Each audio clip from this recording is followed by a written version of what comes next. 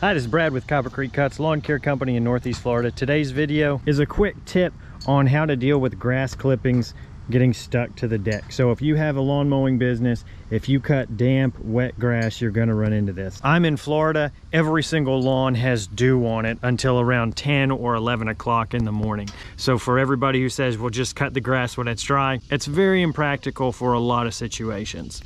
These decks were clean when I started the day, and this doesn't seem like much, but there's a couple issues here. One is it's absolutely enough of an issue that it will affect the suction or the lift of your deck. The other issue is the clippings that I've collected this morning can fall out this afternoon when I'm not even thinking about the wet grass anymore. And I've had them just completely splatter the side of houses. If you've got a trailer, you can just pull it up on there. You realize it's not quite as safe as having, you know, jack stands, so it's gonna be something for you to decide.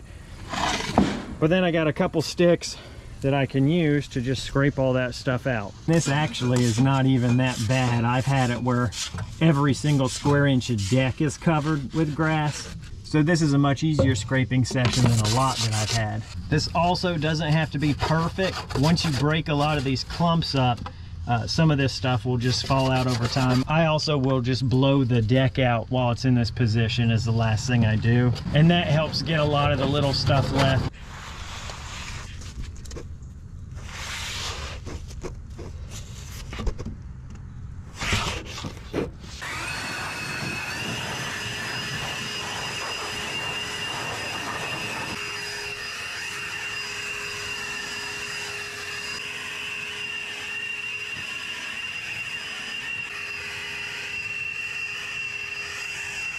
There's your quick tip on how to deal with lawn clippings during your mowing route.